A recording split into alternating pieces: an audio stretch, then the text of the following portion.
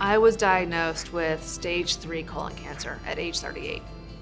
I feel like I have to help others and also protect them from having to go through this. A colonoscopy is how you can protect yourself against colon cancer, because that's how you remove your polyps. If you have no polyps, you pretty much can't get colon cancer.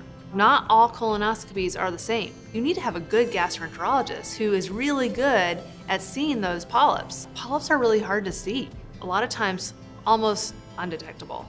I learned about GI Genius. It really helps the doctors do their job better.